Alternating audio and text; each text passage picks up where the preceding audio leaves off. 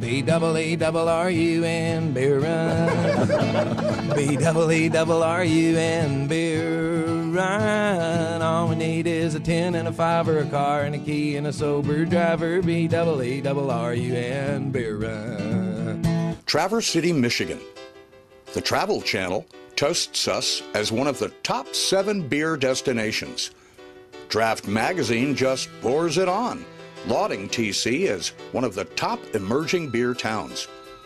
Add on prodigious local hops production, our celebrated summer and winter microbrew festivals, the rewarding TC Ale Trail, pedal bike brewery tours, and a 46-handle tap room, and, well, you begin to get the picture.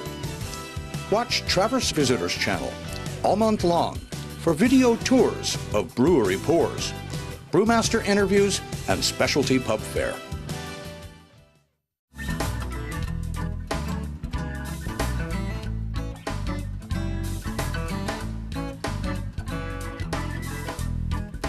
Hi, I'm John Neidermaier, and welcome to Brewery Terra Firma. Terra Firma is a new kind of a facility. It's agricultural based. It's really designed as a support mechanism for the brewery itself, the agricultural component. And it is the only agricultural brewery in Michigan and one of only a handful in the country. Our 2 flagship brands are Gladstone American Pale Ale and Manitou Amber Ale. And then at the tap room here on site at the brewery, we produce a wide variety of fun and exciting products for our customers here. We have 40 faucets and we are slowly filling them all.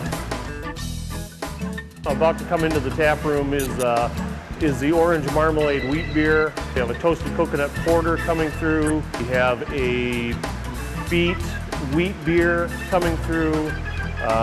We have the Honey Basil Beer. We've got a Colonial Ale that has roasted parsnips that are tossed in honey with Indian corn and pumpkins and spices. Huge variety. We have over 900 different products, and all of them are all real unique.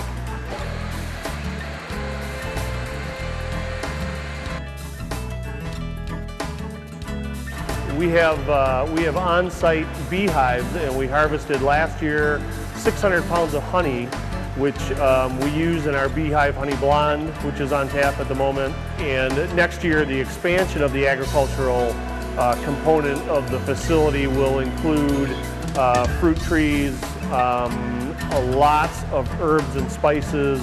So there's lots coming.